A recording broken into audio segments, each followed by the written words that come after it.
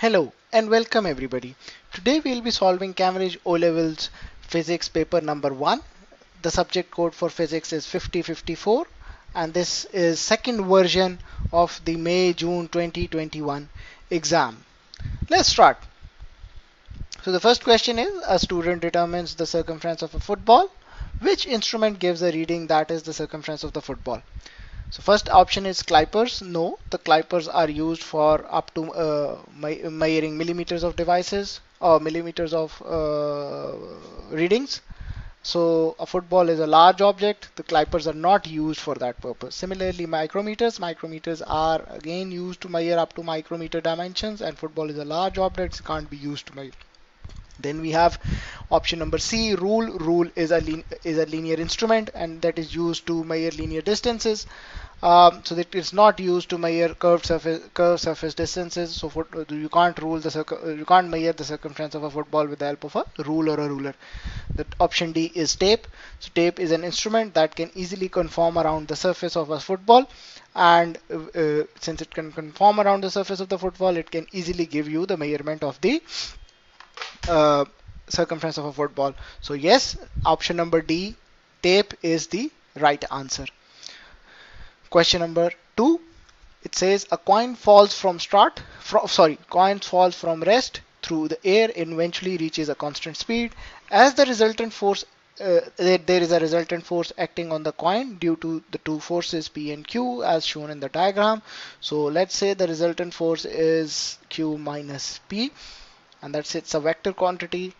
It's something like this. So, and this is, say, the resultant force R. So what happens to the force P and what happens to the resultant force before the coin reaches constant speed? Okay, so just remember, just at the instant when the coin started falling, the value Q is there and value of P is 0. The resultant force is Q minus P and it is maximum. So as the coin falls, the value of force P starts increasing and the resultant force starts decreasing till there comes a point when force Q becomes equal to P and the resultant force becomes equal to 0, and that is the point where constant speed is reached. So what is happening? So as the coin is falling down, the force P is increasing and the resultant force is decreasing. So force P increases, resultant force decreases. Option C is the right answer. So next question. Question number 3, it says the diagram shows forces acting on 4 identical solid blocks. Each arrow represents a force of 20 newtons. Which blocks are in equilibrium? So let's see the first block. So we draw the, first of all, symmetry lines across all the blocks in order to determine the center of or the center of gravity or the point of mass of this, or center of mass of this sphere. So this is, for example, that point. This is our force A, this is force B. So both of these forces, if we extrapolate these vectors, so they are acting across the center point. And if we see from visual inspection, vector A or the force acting, both are 20 Newton and are each other and or equal to each other, and they basically cancel out each other. So this, we can say that this block B is in equilibrium. Similarly, this force of 20 Newton acting around this point and this force is acting around this point in this fashion.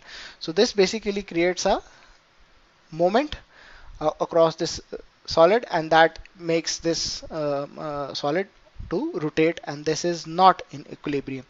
Similarly, in this case, a 20 Newton force is acting in this direction. A, let me call it A. Similarly, B, 20 Newton acting in this direction. Both are equal and opposite forces. They cancel out each other. So the R is also in equilibrium. Similarly, a 20 Newton force is acting on S in this direction and a 20 Newton acting on this direction.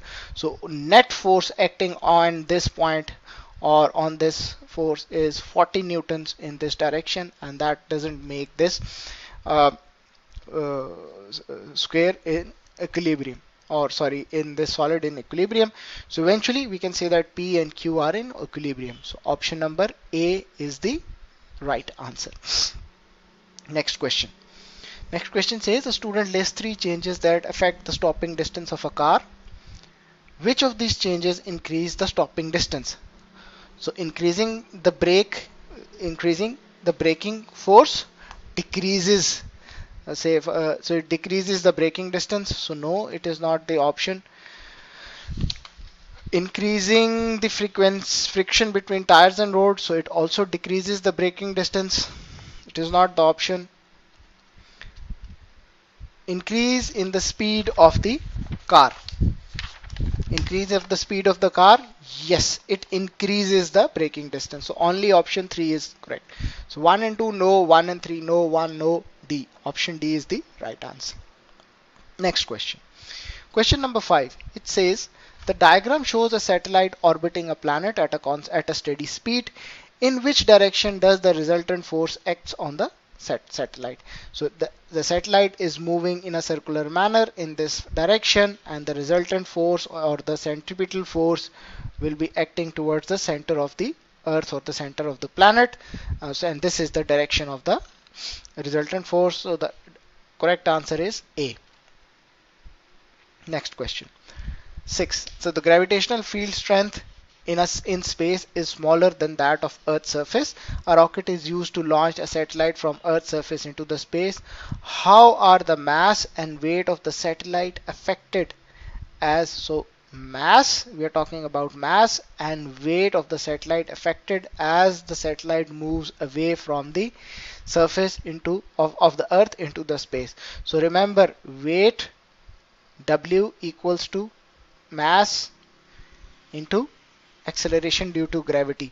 Remember, mass is an intrinsic property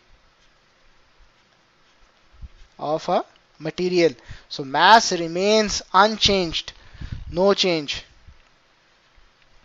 Whereas as you move away from the Earth, the acceleration due to gravity decreases. So your weight decreases as we move away from the Earth. So mass remains unaffected and the weight decreases. Option number D will be the right answer. Next question. It says air trapped in a cylinder by a piston. The piston is moved inward, so the volume of air reduces. The density of air in the syringe at initial volume is given as 0.0012 grams per centimeter cube. What is the density of air in the syringe at the final volume? So say initial volume is, say this, we can say it as V. This is 1, 2, 3, 4V. So initial volume is 4V, and this is final volume. Final volume is again 1V, and this is 2V. So final volume is 2V. We know that density equals to mass per unit volume. So mass, initial mass is initial density into initial volume. So initial density is 0.0012 multiplied by 4V is my initial mass. So this is my initial mass. My final mass will be M final density multiplied by final volume. So final density I have to calculate. Final volume is 2V. So in this system we know that mass remains constant. So basically our initial mass is equal to our final mass. So what happens? So initial, this equals to this final volume. So with this, what we get 0.0012 multiplied by 4V equals to this final density divided by 2V. So the final density value is 0.0024 grams per centimeter cube. Answer is C. Next question. So next question, it says that some forces are applied at different distances from a pivot. Which diagram shows the force that produces the largest moment about the pivot? So remember, a moment, M is force multiplied by perpendicular distance. So this is perpendicular distance, this is perpendicular distance, this is perpendicular distance, this is perpendicular. And the SI units are Newton dot meter. It's measured in Newton meters. So force is in newtons, newtons, newtons, newtons. We have to check for the consistency of the units. So this is centimeter, this is meter, centimeter, meter. So let's change it in meters. So this is 0.9 meters, this is meters, this is meters, this is meter, and this is 0.5 meters. So now moment of A is 0.9 into 50. This thing becomes 45 newtons. This becomes 2 into 30, 60 newtons. This becomes 3 into 18, 54 newtons. This becomes 0.5 into 80 equals to 40 Newton meters. Sorry, Newton meters. So this is Newton meters. The units are Newton meters, not Newton. So which one is the highest? So answer number B is the right option. This is highest, that's why. Okay, so next question. So next question says the diagram shows a children's wooden play tower. Which change to make tower more stable? So if we make the tower narrower, say for example, this is a tower and somewhere here is the center of gravity. So if I make this tower narrower, my center of gravity shifts a little bit up. And if I make this tower taller, again my center of gravity shifts up. So basically, in order to make it more stable, I need to move the center of gravity lower. Okay, so raising the center of mass. So again, center of gravity is center of mass. If I raise the center of mass, it will become unstable. So lowering the center of mass will be the best option. So answer C will be the right answer.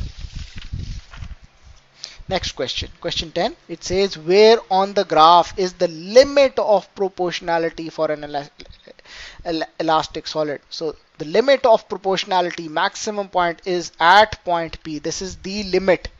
So remember, some people make this mistake. They say between O and P. So no, this is between O and P. It is the range in which the limit of proportionality is observed. So O and P is not the right answer. The best correct answer is B.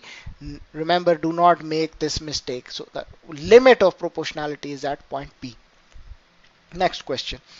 It says the weight of 2 Newton is hung from a spring. The extension produced is 6 centimeter. So let's draw this thing. So we have a spring and we have a weight, and this weight is of 2 Newton, and the extension in the spring, extension in the spring X is, the extension produced is 6 centimeter. So we know that for a spring, force equals to spring constant times the extension. So force is 2 Newton, spring constant we can calculate, X is 6 centimeter. So spring constant is 1/3 newtons per centimeter. So next part is, then it says a 2 Newton force weight is removed and an 8 Newton weight is hung from the spring. The spring does not pass its limit of proportionality. The spring remains within the limit of proportionality. What is the new extension of the spring? So the proportionality constant holds. So F2 equals to K times X2. F2 is 8 newtons. Spring constant is 1/3 into X2. X2 is 24 centimeters. 8 multiplied by 3, 24 centimeters. So the best answer is B, 24. Then it says an object is placed at a depth d below the surface of a liquid of density P. Say for example, this is a jar, this is a liquid, contains a liquid has a density rho density, and there is an object that is placed at a distance d below the surface of the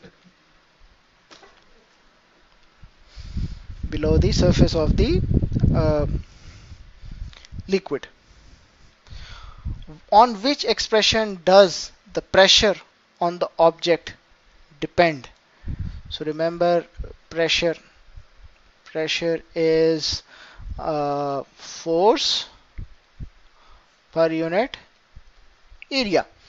So, and the units of pressure are pascals, or you can write Newton per meter square. So let's see how we can relate this with the density of a liquid and at a depth d.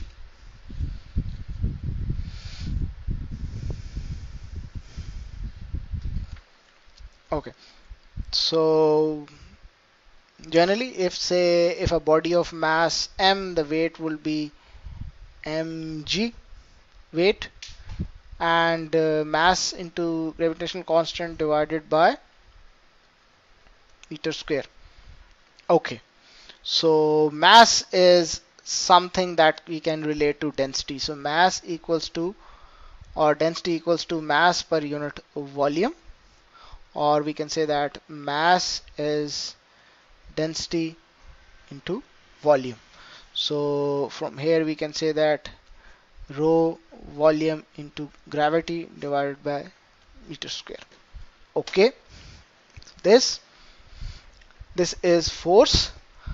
Say if I have to say write it as force into volume into gravity divided by meter square.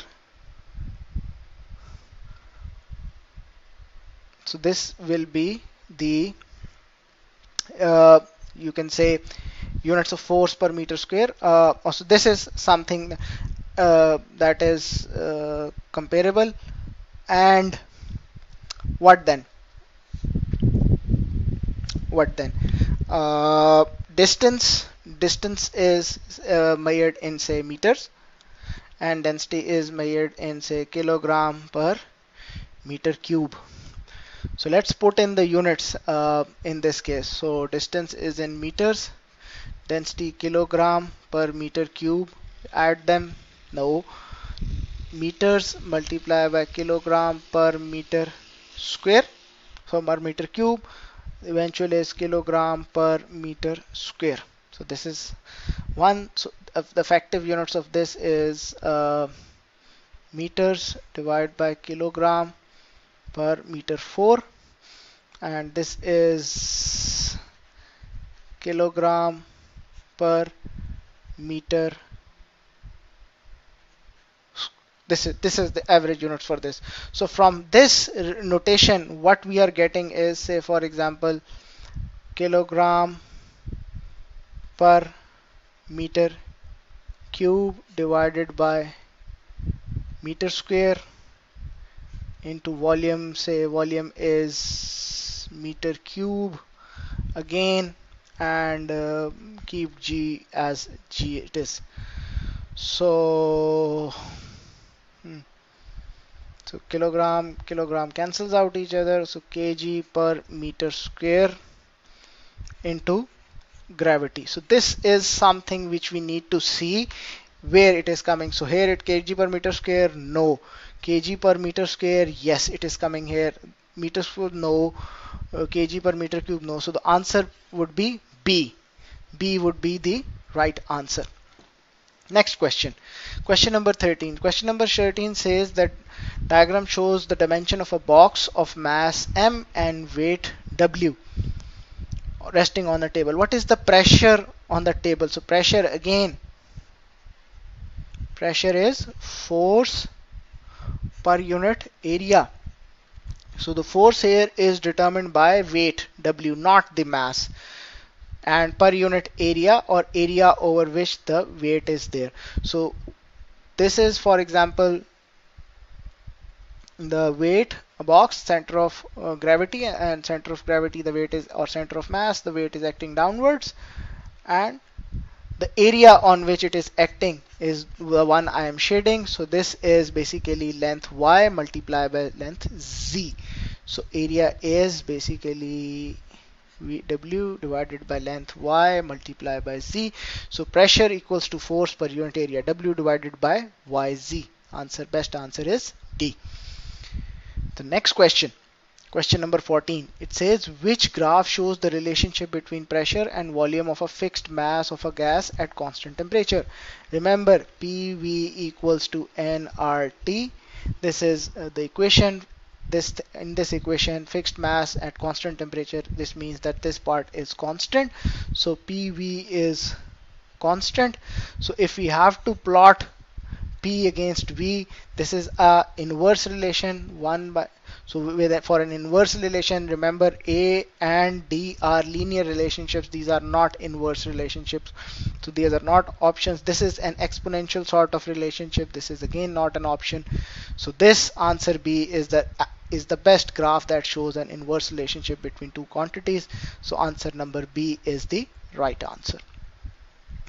Next part, question number 15. Since it says the work done by force F on a body is calculated by multiplying force F by a quantity Q, what is the value of Q? So remember, work done is equal to force multiplied by distance traveled in the direction of force. In the direction of force. So distance traveled in the direction of force. Yes, it is there. Distance traveled perpendicular. No, this is not work done. Velocity. No, we are not having to talk about velocity in the direction perpendicular. No. So the best answer is A. Next question.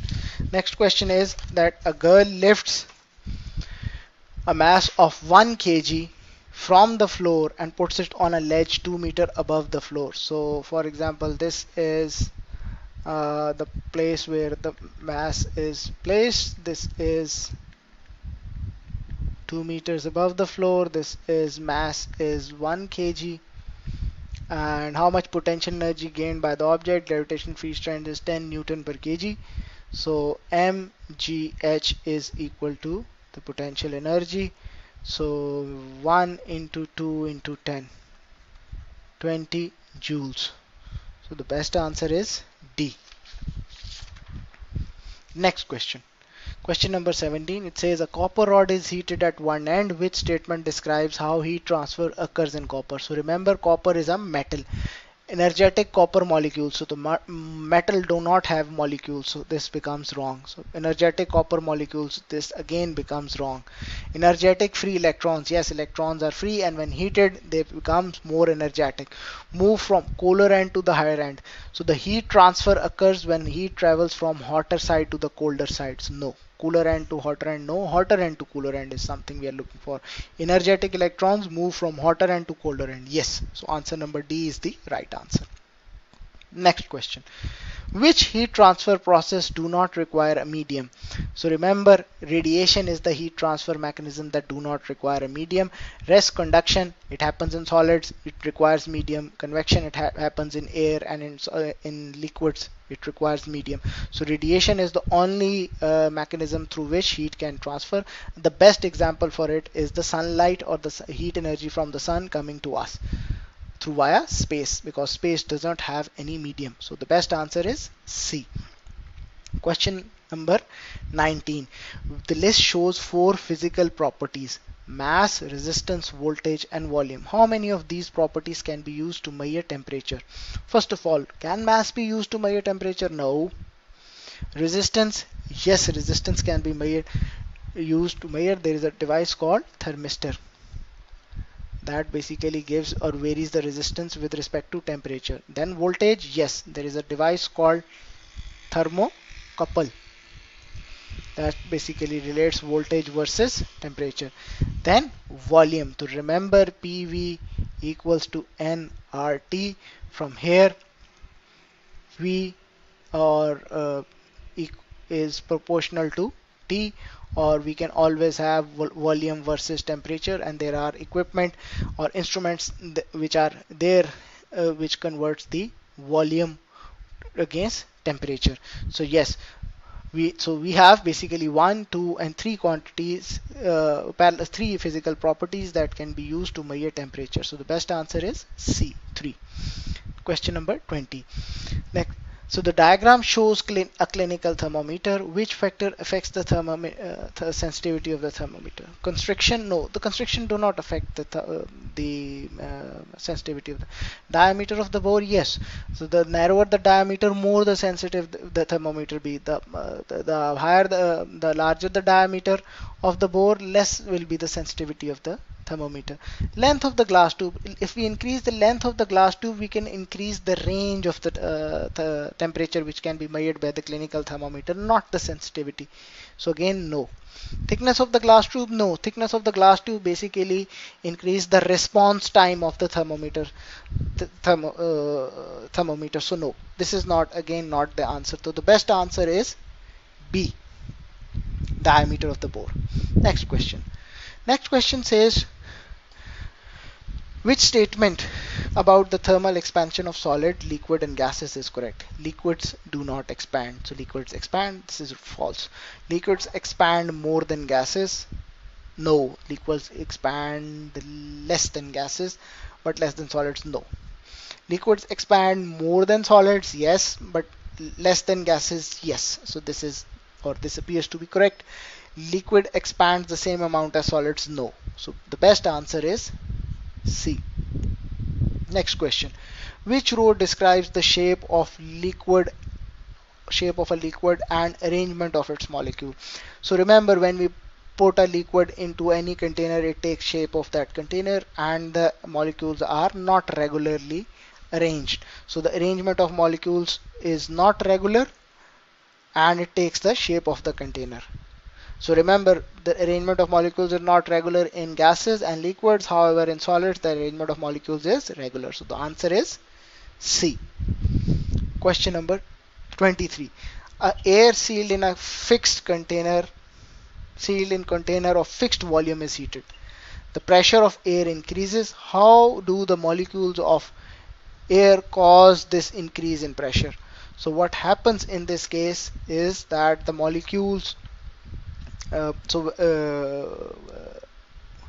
when this is heated, the molecules gain further energy and they strike more often with the walls of the container, thereby increasing the pressure exerted per unit area. Thus increases the overall pressure. So let's see which statements explains this phenomena in a better manner. Molecules expand and push. No, so molecules don't expand. So this is wrong. Molecules move at the same speed and hit the container with greater. No, energy. If we have heated this, the kinetic energy of the molecules increases. They move with more speed. The molecules move faster, yes, and hit the container more often. Yes, it appears to be a good option.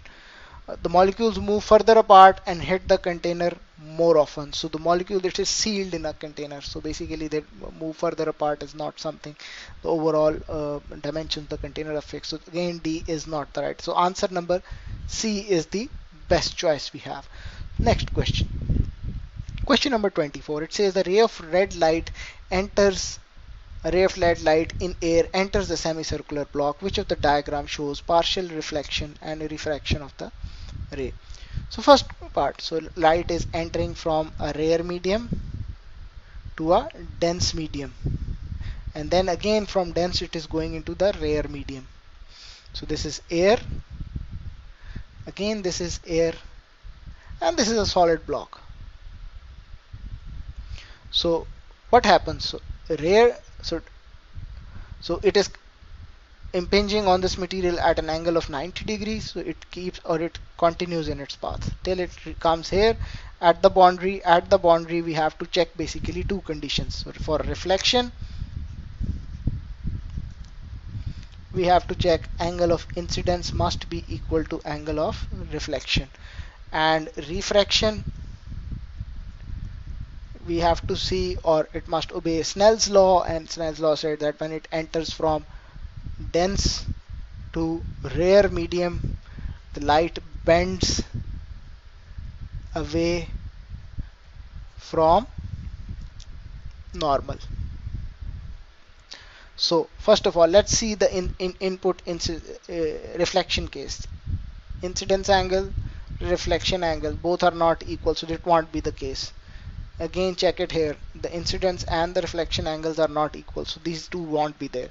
So, but what about C and D? So the incidence angle and reflection angle appear to be same.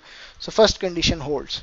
Again, for this case, incident angle, reflection angle holds. So first condition holds for C and D.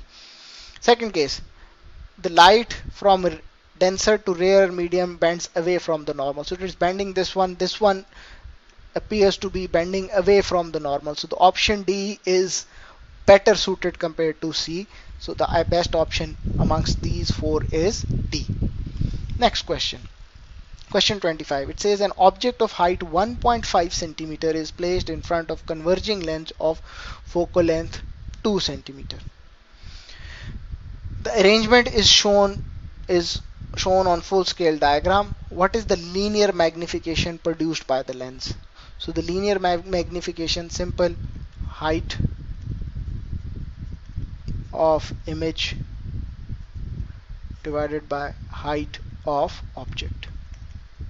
So height of image, if this is 1.5 centimeter and this is 1 centimeter, so we can easily measure this thing to be 2 times 1.5 or 2 times the size of the, or 3 centimeter. So size of image 3 divided by 1.5, so the magnification is 2, so answer will be A. Next question. It says in which optical instrument is the distance between the object and the lens less than the focal length of the lens? So number A option, camera. So camera, basically you can place object in at any focal length if you want, so this is not the right answer. So magnifying glass, yes, the magnifying glass, the object is between F and O, or the center of origin. Photographic enlarger, the object is between F and 2F of the lens. Projector, again the similar as a photographic enlarger, F and 2F of the device. So again this is not the case, this is not the B is the right answer, or a magnifying glass. Next question. Next question says which of the two waves are component of electromagnetic waves? So light waves, yes. Sound waves, no. Water waves, no. Again longitudinal waves, sound waves, longitudinal waves are not electromagnetic waves or transverse wave. Similarly infrared waves, yes. Ultrasound, no. Longitudinal wave, ultraviolet waves, yes. Electromagnetic spectrum. So all these A, B, C are not answered, so we are left with D. X-rays and microwaves, yes. So answer number D is the right option. Next question. The sound from ship is reflected by a cliff. An echo is heard by the sailor on a ship 4 seconds after the sound is made. The speed of sound in air is 320 meters per second. So how far the cliff is from the ship? So for example, this is our cliff, this is our sea, this is our boat, and the sailor is standing here. So the sound is made, sound goes, strikes the cliffs, come back to the sailor. So the distance traveled by, distance between the boat and the cliff is D. Distance traveled by sound, distance traveled by sound is 2D. Time is 4 seconds, and speed speed of sound is 320 meters per second. So distance d is speed into time, and this is 2d basically. So distance equals to 320 multiplied by time is 4 seconds divided by 2. So this becomes 640 meters per second. Oh, sorry, 640 meters. So distance is D. The best answer is B. Next question. It says students are asked the uses of ultrasound. Suggest 3 uses of ultrasound as suggested. Which of the suggestions are correct? Cleaning jewelry, yes. Sonic bath is used to clean the jewelry, so yes, ultrasounds are used. Tanning on a sunbed, no, ultrasound is not used. Obtaining an image of an unborn baby, yes. For fetal growth and fetal observations, ultrasound waves are extensively used in medical imaging. So P and R are the right answer. P and Q, no. P and R, yes. So answer B is the right answer. Next question. Question 30. It says the end X of a metal rod attracts north pole of a compass. Which statement about rod is correct? So first of all, the material must be magnetic, and it attracts north pole. It means that it is not initially magnetic, because if it has attracted north of a compass, so a south pole is induced over here for some time. So basically, uh, this thing is a magnetic material which is not initially magnetized. So let's see which is the best option. So it is made up of copper that is not initially magnetized. So remember, copper is not a good magnetic material. Again, copper is not a good magnetic material, so it is not the case. It is made up of steel, and that is not initially magnetized. It appears to be the best answer. Made of steel and is north pole at X. So if there is a north pole at X, it would have repelled the compass needle. So this is again not the correct answer. So the best answer is C. Next question. Question 31. It says a positively charged rod is held close to an insulated metal sphere. The sphere is earth and shown. The earth connection is removed. First, you remove the earth connection. 2, then you remove the rod. Which diagram shows the changes in the sphere after the rod is removed? So for example, this is a positive charge, so negative charges are introduced here. So there are 6 positive charges, 6 negative charges are introduced here on this side, and positive charges are gone there. But since it's earth, the electrons from the earth move and neutralize these positive charges. So the only negative charges will remain. So now you have done what? You have removed the earth connection and then removed the rod. So once you have removed the earth connection, there was 1, 2, 3, 4, 5, 6 here. So as soon as removed, positive charges starts to appear here, but so something like this will happen, and then you immediately remove the rod. So once you immediately remove the rod, some of the charges will go and neutralize these positive charges, and overall these negative charges are redistributed over the sphere, and the quantity will be a couple of charges less than whatever the total charges were, because they were lost in or used for neutralizing. So something like this will be the shape of your sphere. So A, no. B, no. C, looks good. D, no. So best answer is C. Next question. The next question shows the diagram shows a circuit, and the circuit is shown, and the ammeter has 4 range settings. Which range settings give a reading near to the midpoint of the range? So best way is to calculate the value of current. So let's calculate the value of current. So current will be equal to voltage divided by R from Ohm's law. Okay, so there are 2 resistances in parallel, 5K. So in parallel, the total resistance is R1 plus R2. So the parallel resistance becomes R1 R2 divided by R1 plus R2. So this becomes 5 multiplied by 5 divided by 5 plus 5. So 25 divided by 10, 2.5 kilo ohms is my effective resistance. So my voltage is 12 volts, my resistance is 2.5 kilo ohms. So my value of current is 4.8 milli amperes. So 4.8 milliamperes is my current. So which range setting will give me the value in which my ammeter reading would be somewhere in the middle? So 0 to 1 milliampere, no, this is out of range. 0 to 10, so yes, it is somewhere near 5, so it will be the best value. So let's see another one. 0 to 1 ampere, no, it will be much less than the middle of this range. 0 to 5, it again no. So best answer is B, 0 to 10 milliamperes. Then question number 33, it says in which of the example the current is 1 ampere.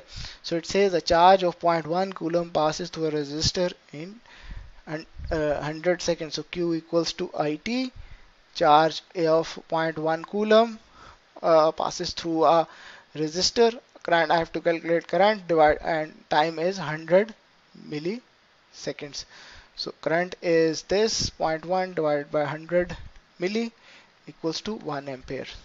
So 1 ampere is this. So yes, A is there. 10 volt lamp with input power of P. So P equals to VI. Power is 0.1 divided by voltage 10 equals to current, and this value is 0.01 amperes. So no, this is not the answer.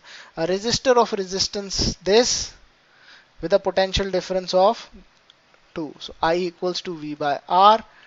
2 divided by 0.5, this is 4 amperes. So again, this is not the right answer. Two resistors with a current of 0.5 in series. So 0.5 ampere currents. This is R1, this is R2. In series, the value of current remains the same. So the current is 0.5 ampere in series. So again, this is not the answer. So answer A is the right answer. Let's see. Next question. So which of the graph shows the relationship between a current and voltage of a filament? So the current and voltage of a filament would look like this. So if I plot voltage on the x-axis here, current on the y-axis here, the voltage would look like something like this. Or if I plot current on this axis, voltage on this axis, the graph would look something like this. So voltage is on x-axis, voltage is on x-axis, current is on y-axis. So the best similar looking graph is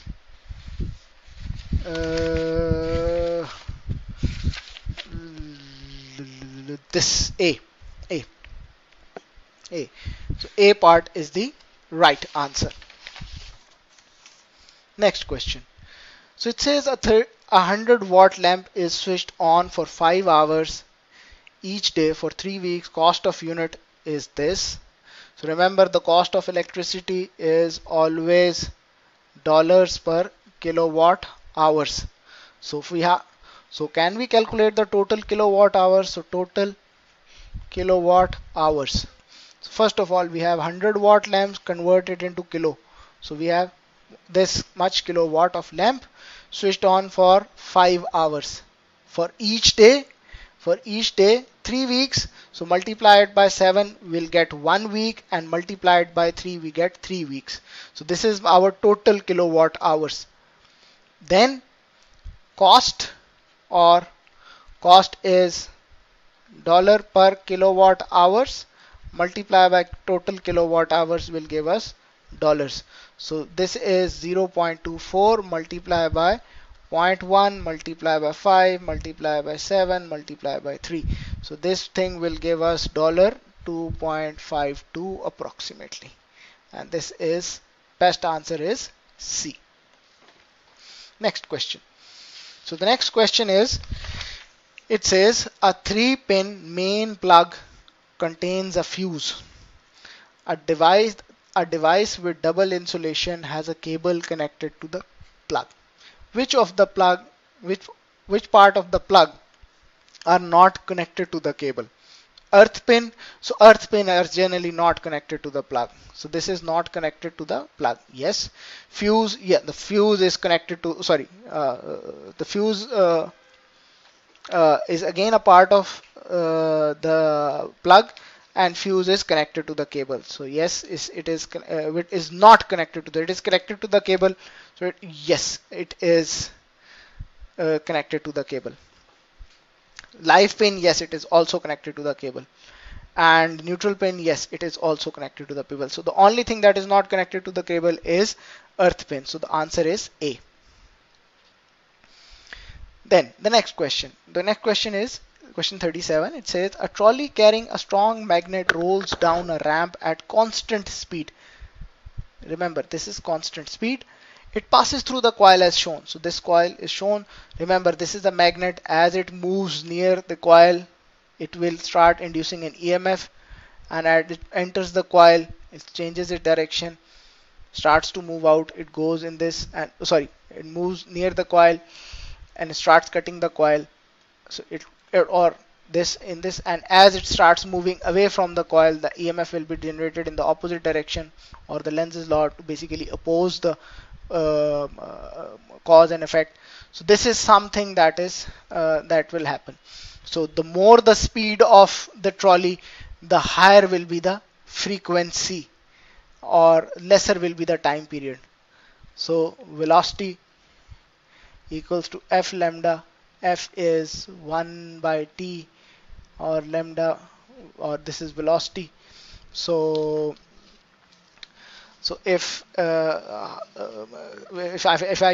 if the trolley moves with a higher frequency, the time period will be shortened for this, and if I increase the number of turns, this amplitude will increase. The more will be the induced EMF. So let's see. An electromagnetic force is induced in the coil. The graph of the EMF is plotted against time. So yes, this is something because the experiment is repeated with different coils and a steeper ramp. So the more steeper the ramp, more faster will be the velocity, more or higher will be the frequency of this EMF generated signal. So it says that which graph produced by the coil with the least number of turns and the steepest ramp. So for the steepest ramp, you have high frequency with least number of coil, low amplitude. So least number of giant and the lowest of the amplitude. So the lowest of the amplitude is either this or either this. So these two are high amplitude, so no. Second thing, high frequency. So high frequency means low time period. Time period is small. So this time is say T1, and this time say is T2. So T1 is greater than T2. So the best answer is C. So the frequency of C will be higher and the amplitude will be lower. So the best answer is C. Next case. Next is a student uses a transformer to light a filament lamp using a 230 volt AC supply. The lamp has a maximum voltage rating. So the rating of lamp is rating at 6 volts. So it needs 6 volt to operate. More than that it will operate, but it will also burn out.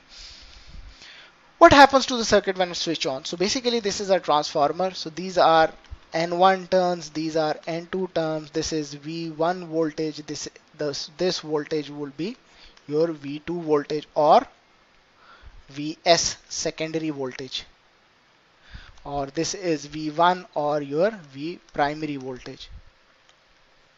So what is the relationship between? So N1 V1 equals to N2 V2. N2 V2.